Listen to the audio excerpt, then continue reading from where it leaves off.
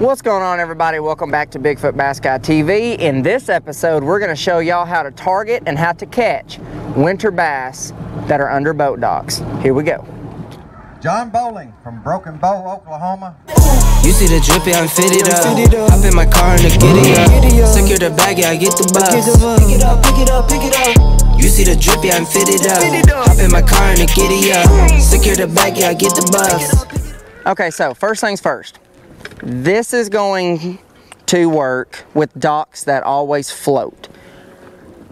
Kind of unfortunate here at my lake. All of our docks have to float. They cannot have poles on them that go all the way down because this lake's water level is always going up and down. So that being said, all of these docks float. As y'all can see, they're on foam pads, floaties, whatever that you want to call them. But what I'm going to show you today is the baits that I use, because there's only like 4 or 5 baits that I use, and how to target them with and without live scope. So let's get into fishing, let's catch a couple, and see how we can do and see what we can't figure out. So y'all stay tuned, here we go. Okay, so starting out, let's go over the baits real quick. My number one go-to bait that I'm going to go to more often than not over everything else is a 5-inch spoon.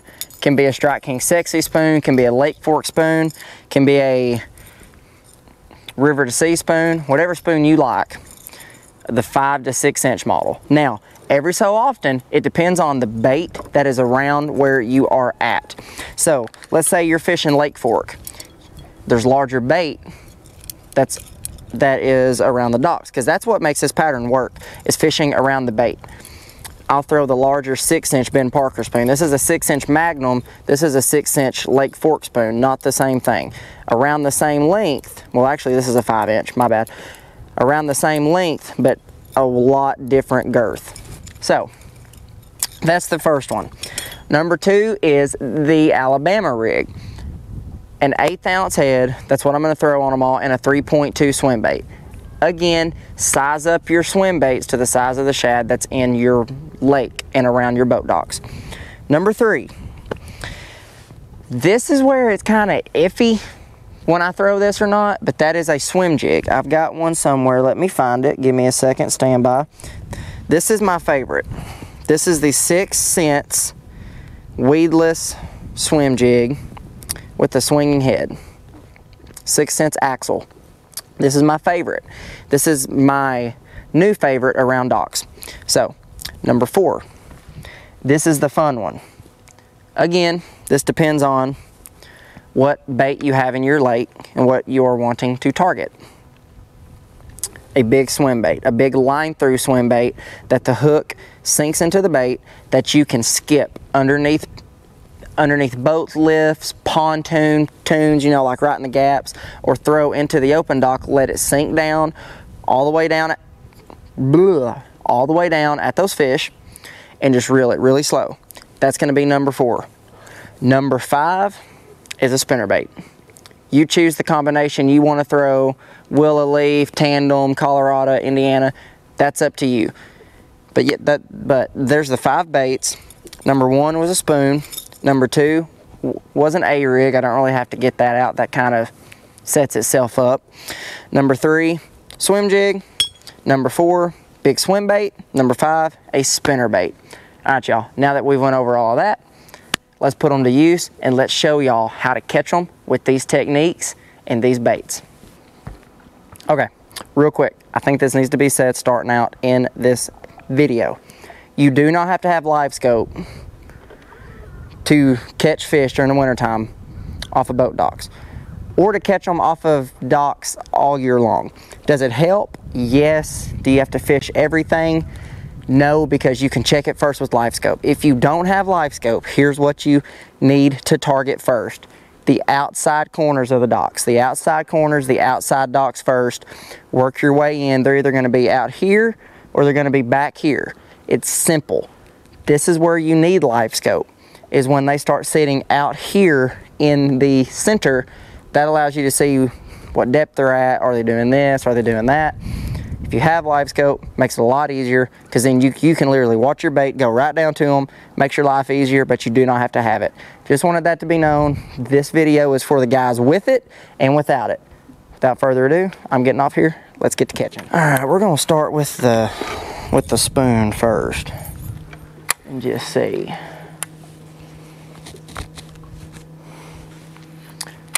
See if they're still in the same spot as they was yesterday.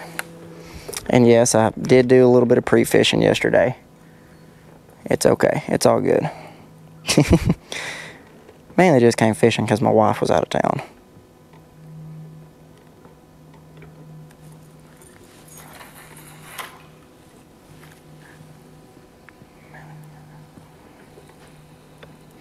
Not seeing very many yet, but also just pulled up here, so.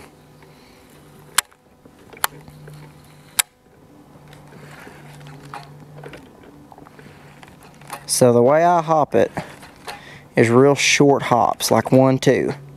Let it fall, 1, 2. Because you're not hopping a spoon like you do when it's hot, like on, you know, like all the humps and ledges. You're just trying to get them to bite it. So you're just hopping it up off the bottom, like there's, oh, I just had one. So you're just hopping it up off the bottom and creating a reaction strike. It's not going back down all the way at the bottom. You just hop it up like I'm watching them on my screen right now. It gets about a foot over him, and I just hop it up. Like I'm not letting it, like if you're out on a hump and you make that, you know, super long cast with that spoon and it goes all the way down the bottom, and you pick it up off the bottom and then you let it go back down, you pick it up, you're not fishing it the same way. Doing this, I mean, we're in 45 foot of water. These fish are suspended in 30. So you're just keeping it at that same depth as they're at. You're not ever letting it go all the way down to the bottom.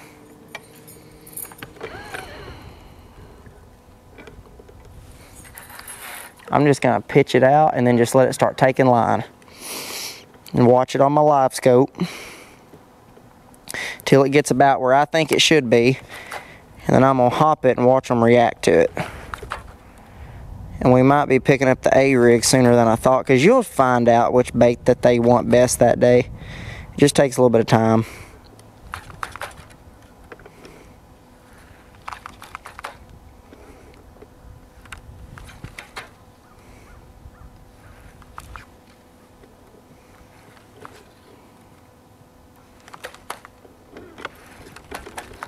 Now, good thing about having live scope. This is for the guys. Granted, I get some guys don't have it. If you don't, you can still fish like this. It's just gonna take you a lot longer. What you wanna do is they're gonna be out here in the middle, on the corners, or in the docks. There's not a whole lot of areas for them to go to. Pan your live scope around and find where they're holding at that day. That way you can go to each side of the docks and hit that same area on every single line of docks.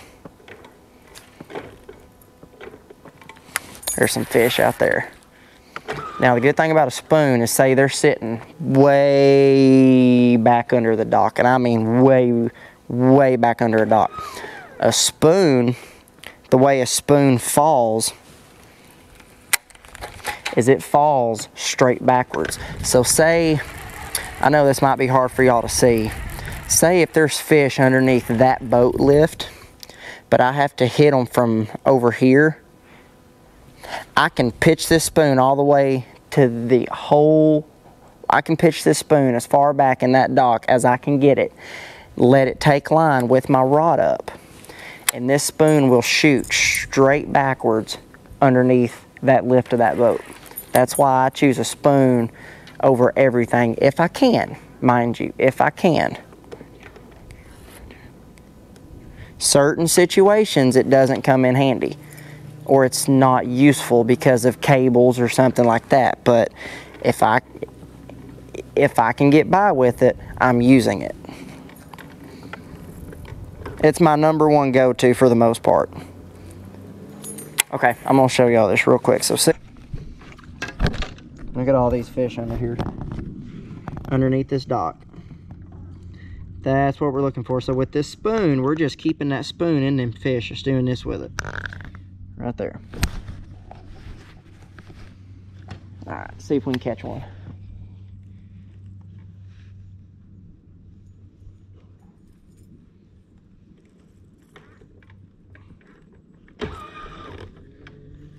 Don't know if we're going to be able to.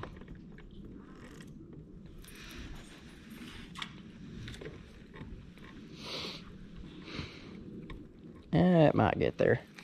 I think we're still going to catch one. Oh, I had him.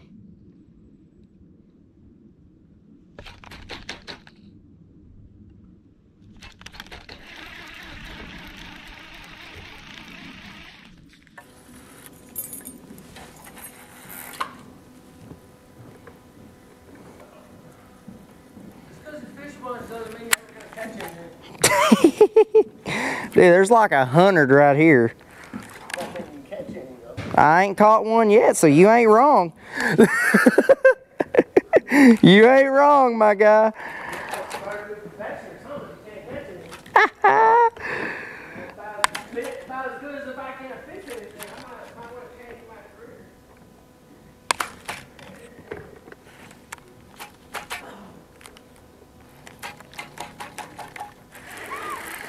There's a bunch of fish right here.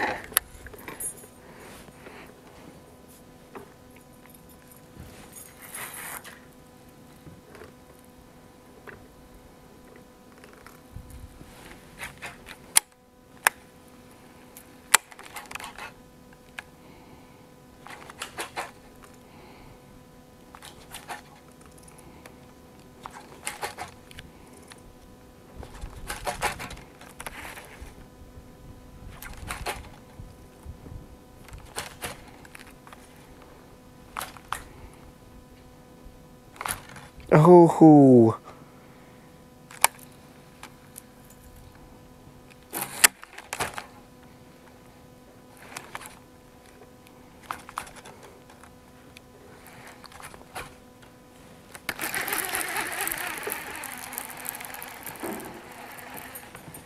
I thought it was tangled.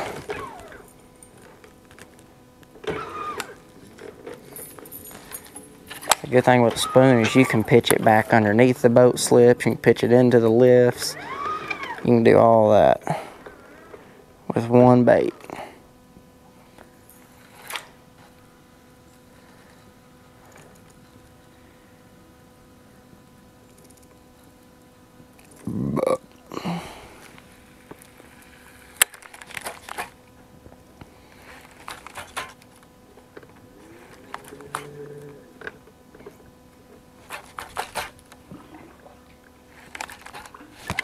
There's one.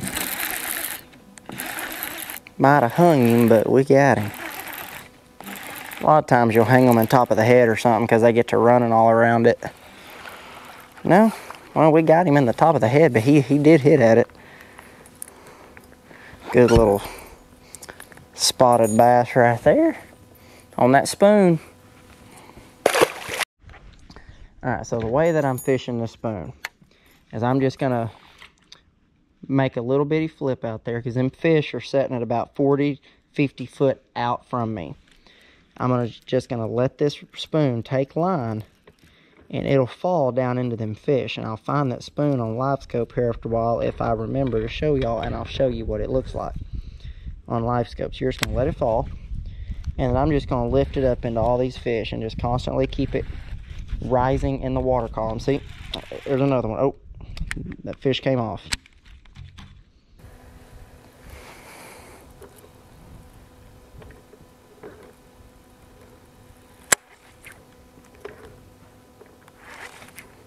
There's one. Second pop, I believe.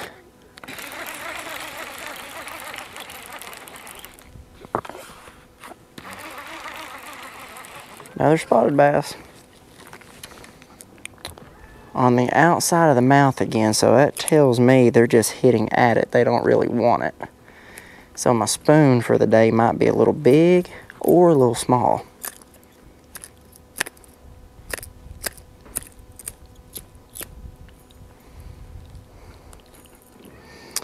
Probably downsize it before we upsize it. There you go.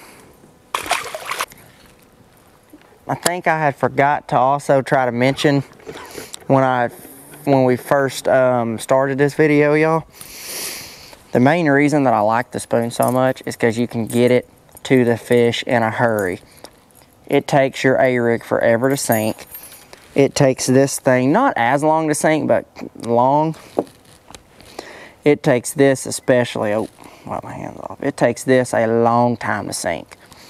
That's why I like the spoon the best.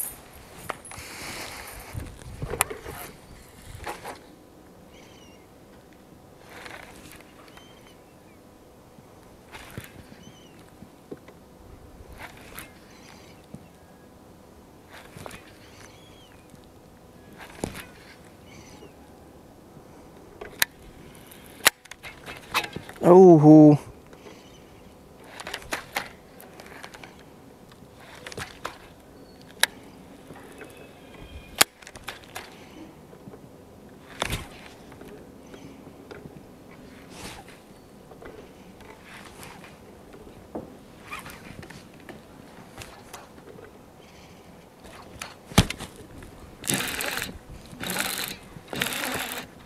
gosh dang it. Came off.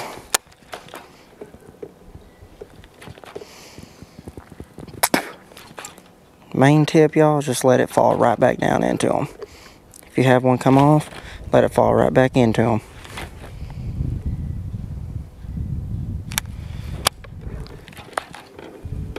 Try not to be too loud. There's a lot of people around. I'm just trying to be super nice of everybody's property, super courteous, not be real loud.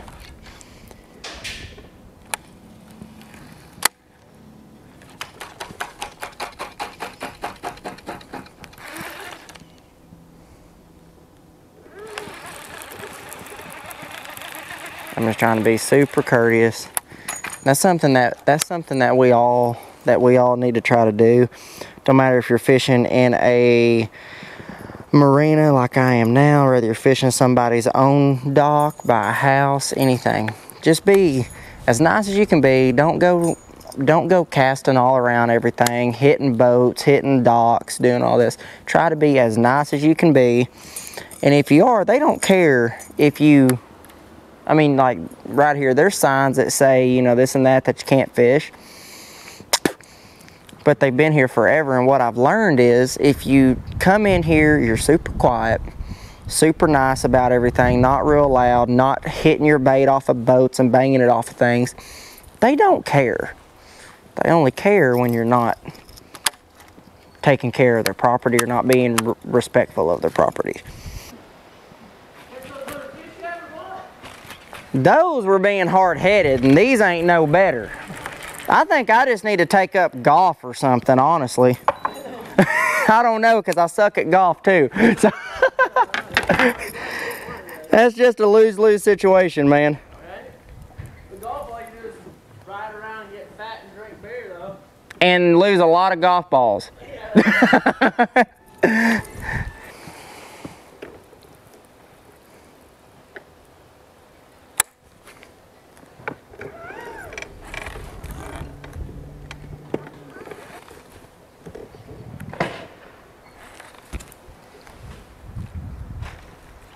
Attaboy.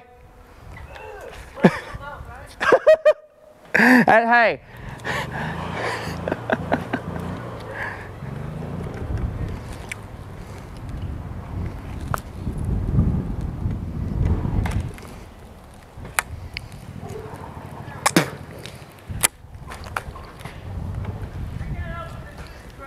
That's why we can't have nice things.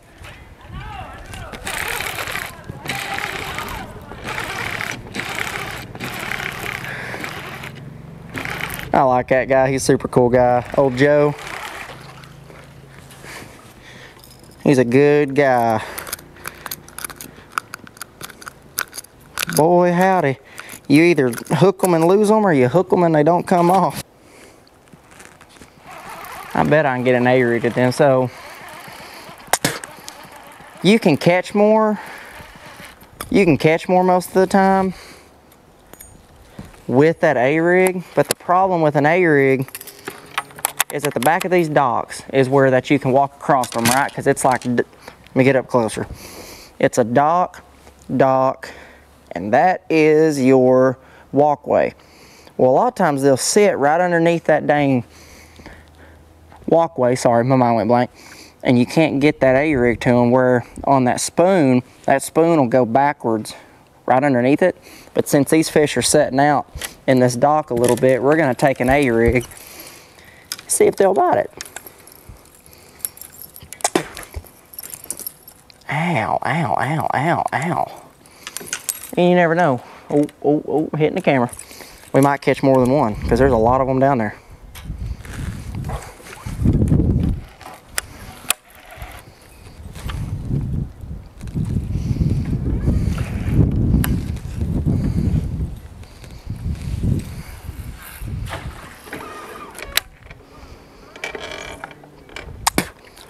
It is important to state, throw your cheaper A-rigs, like your Yum A-rigs, throw those wires, so if you lose one, you're not losing like 50, 60 bucks. Because you will lose a couple. I can promise you that. You will lose a couple. There's one.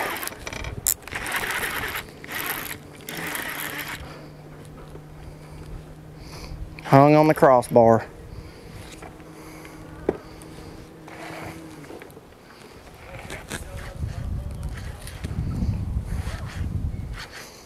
Dadgummit, I can see him right there, and I can see my A-rig too.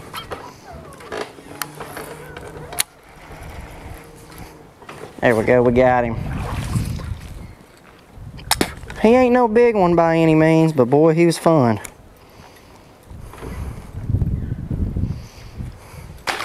Bent my A-rig. You can see my spoon down there by them fish.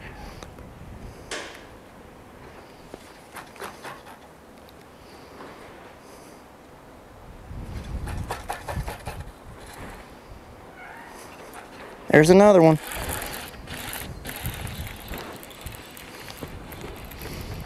You can see him coming up on live scope.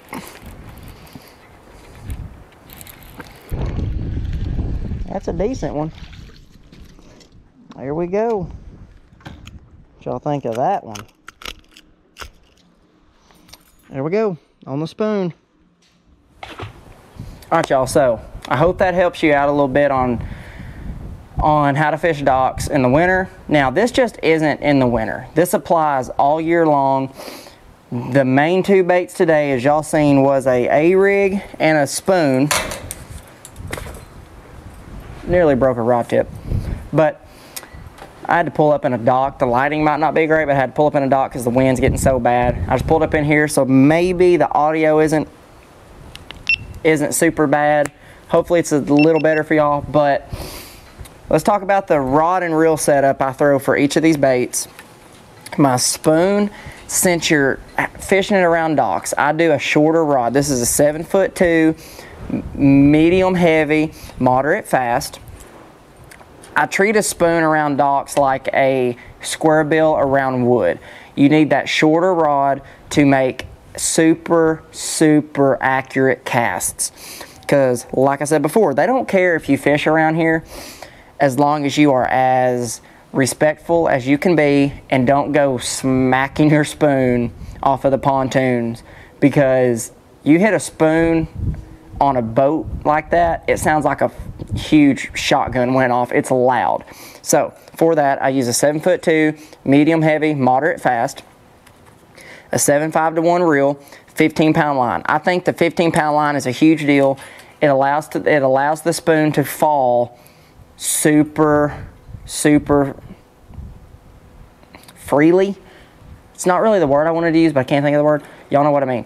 It lets the spoon fall super naturally. Let me say that. As naturally as the spoon can. Now, let's talk about the A-rig. 1/8-ounce jig heads is a big deal because you want to be able to keep that bait in the same spot as long as you can. So, 3.2-inch 6-cent swim baits. My favorite color, I think this is Ghost Ice Minnow. That is my favorite color. Here's the trick with the A-rig. Again, light line. 17-pound line on your A-rig. Now this is monofilament, just super cheap monofilament. I do that so if I was to hang a cable, if I think it's a bite, when I set the hook, or if I was to accidentally hit it, it doesn't load up as quick and it doesn't dig your hooks into the cable. Therefore, you lose far less A-rigs. Now, the rod, 7'11", medium heavy, moderate rod. This is a 6 cents Lux. To me, this is the biggest deal is your reel. Throw a 6'8" to 1 reel. 6'5" to 1's good. 6'2" to 1 is too slow. Anywhere from a 6'5" to a 6'8", don't go over a 6'8" to 1 reel. To me, it just works the bait too fast. You're gonna make it rise way too fast. So, I hope that helps y'all out. Like I said, when we had first started this video, my top 5 baits is a spoon, a A-rig, a swim jig, a big line through, and a spinner bait.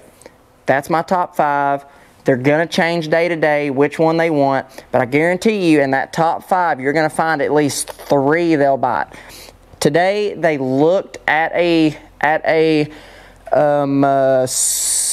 mine went blank. Swim jig, my bad. Mine went blank. They looked at the swim jig, not a whole lot. The setup on this swim jig is the same as the spoon. Same rod, same line, same reel, everything. I hope that helps y'all catch more fish around boat docks in the winter. Boat docks can be a great choice because boat docks hold heat. The shad usually go to the docks because of that reason. But like I said, that's my top 5. Usually you can find one out of the top 5 they'll bite. If you have live scope, you're golden. If you don't, you can still do this without it. It's not needed. Does it help? Obviously, but you can still do it without it. Anyways, y'all, hope that helps y'all. As always, like, comment, subscribe. Turn on the notification bell if you haven't already. Thank y'all for all the support. And hey, drop down in the comments. Let me know what videos do y'all want to see next. Do y'all want more of me fishing tournaments, days on the water? Do y'all want some more videos like this of how-to tips and tricks? What do y'all want? Y'all let me know down in the comments. As always, thank y'all for watching Bigfoot Bass Guy TV. We'll see you on the next one. See y'all later. Peace.